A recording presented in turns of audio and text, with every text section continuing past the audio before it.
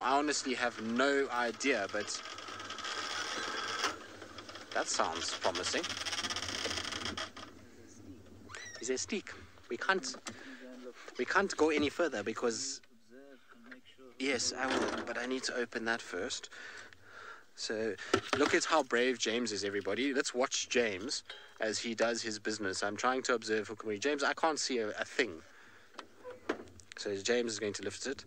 Is it the fan, James? Apparently it's the fan.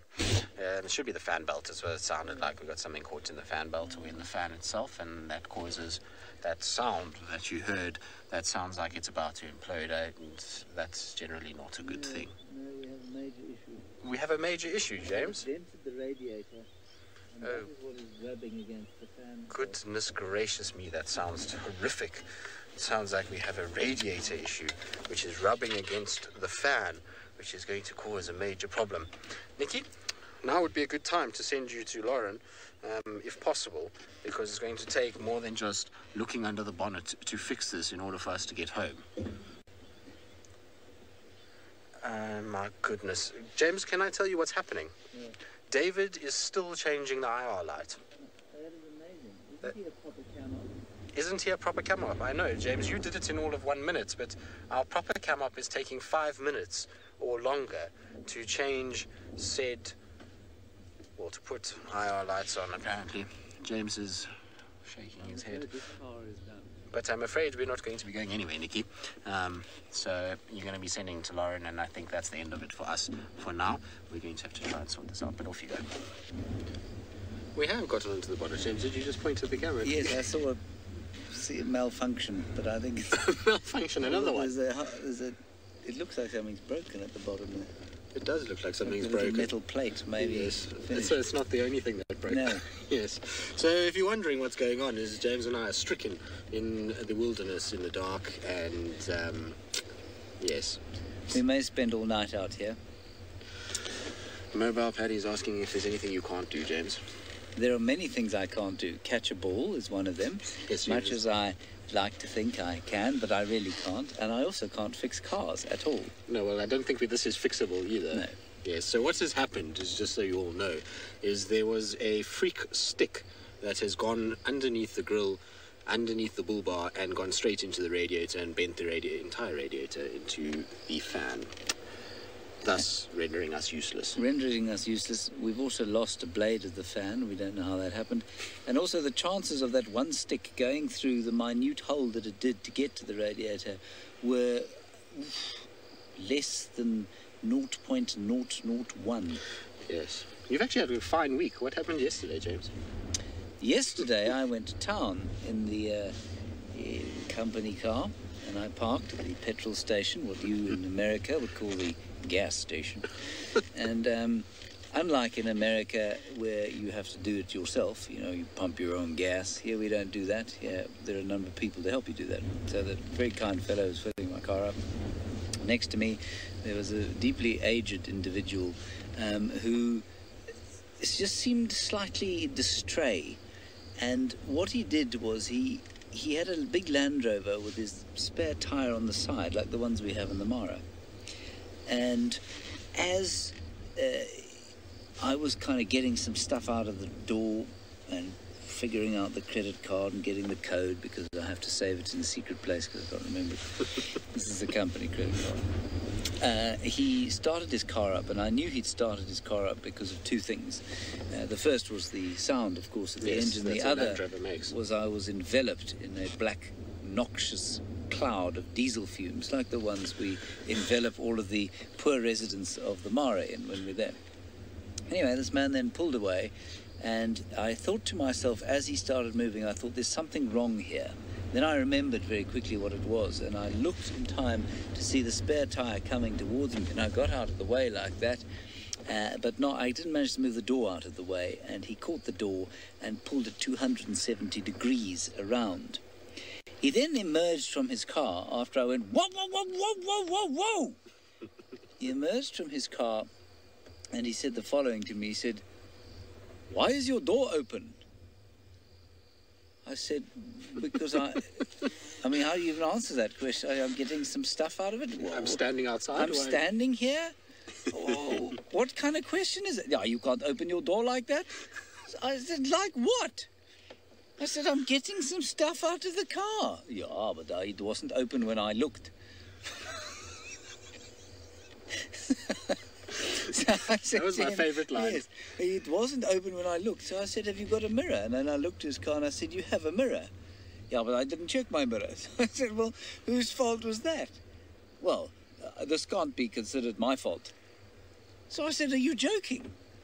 At which point he took a deep breath and he went off and he parked his car and we both took a deep breath and we swapped details and eventually we shook hands and agreed that we shouldn't be angry with each other and that our insurance companies, for which we pay a lot of money, will sort the problem out. And then you went to the police station. And then I went to the police station to go and report the incident. And that took 45 minutes of standing leaning on a faux granite counter. And then we went to the panel beaters. So it was a very, very entertaining day. And it was topped off by a lunch we thought we'd treat ourselves to. This was David, Lauren and I.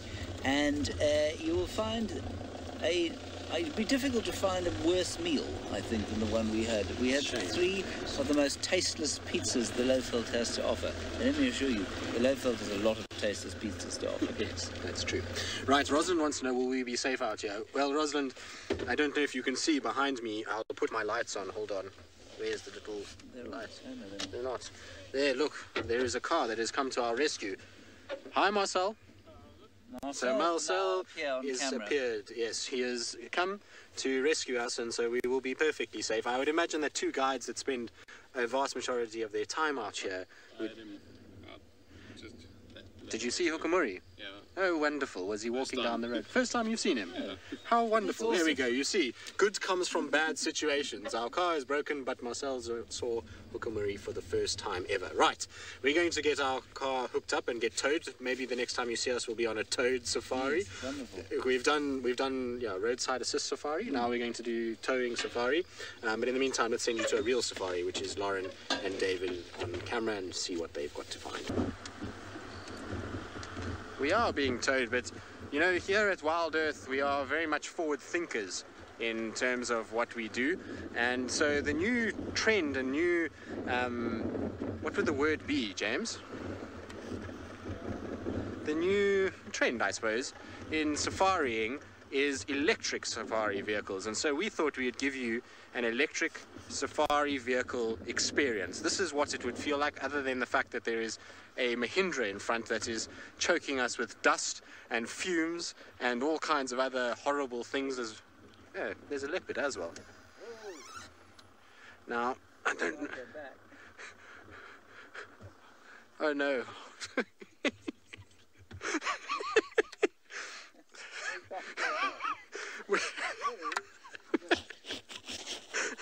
What have you done, Jack? I hurt my finger. I can't actually speak because... James, you know what's happened? We've driven over the tow rope.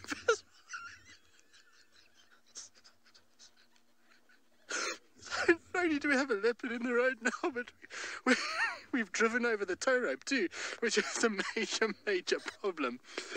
So we're going to have to make sure that Marcel doesn't drive, because otherwise there's going to be a big problem. I'm sorry, but this is just quite something. Marcel, we are over your tow rope, so please don't start the car. I'm going to try and get off it somehow, but we are slap bang on the tow rope. Oh goodness. Come on, Rusty. James, we're moving at least. There we go. I think we're going to be off it shortly. All right.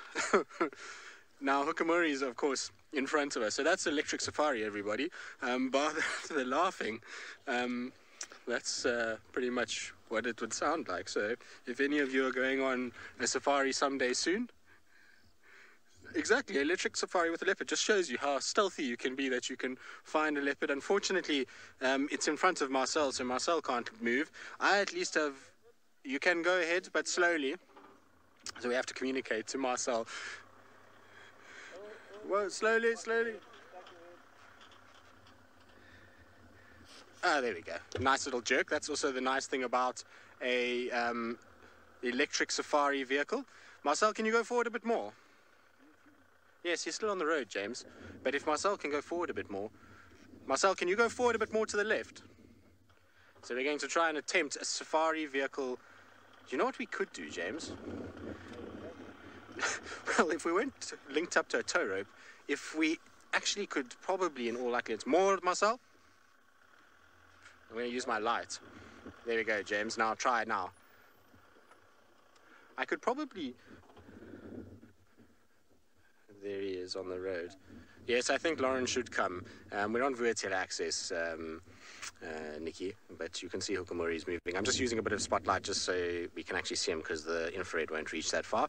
But if she just comes up vertical access from the power line, she'll get him on the road itself. But yes, that was quite funny. I do apologize about that. I almost had tears at one point because just this moment of chaos of electric safarying, which was very exciting, and then a leopard, and then we went over the tow rope, and the tow rope, well, I could just envision that Marcel was going to go, and the next thing we were going to have a major story, and yes. Well, I'm glad you all think this is epic. I mean, it's certainly not the best wildlife pictures that you could ever see, but certainly entertaining. It was world class. Did you enjoy that, James? Yes, the picture is world class. I mean, that is blue chip right there, I would say. Quality picture of Hukamuri about 5 kilometers down Vuyatela access. Nancy, you... Oh, that's even better, James. Nancy, you say your car problems are never this fun. No. There's a leopard there. There is. I can't laugh and keep the spotlight still enough to actually illuminate. Oh, Lauren, please get here to save us all.